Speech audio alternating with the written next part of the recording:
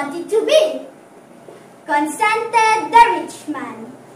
Comfort your mind, rich man, with realities of death. Your wealth I do not envy, for you cannot buy eternity with money.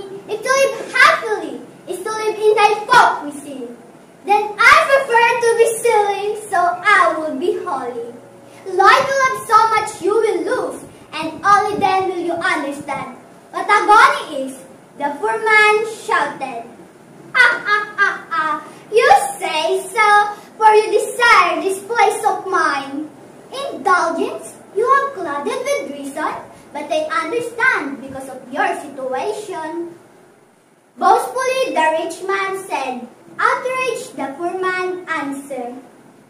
How pitiful the person blinded with pleasure. No, you don't care of our journey that you have created through your greediness.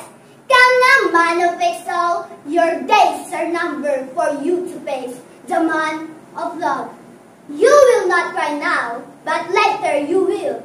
And the chilling realities of the last judgment come across your way.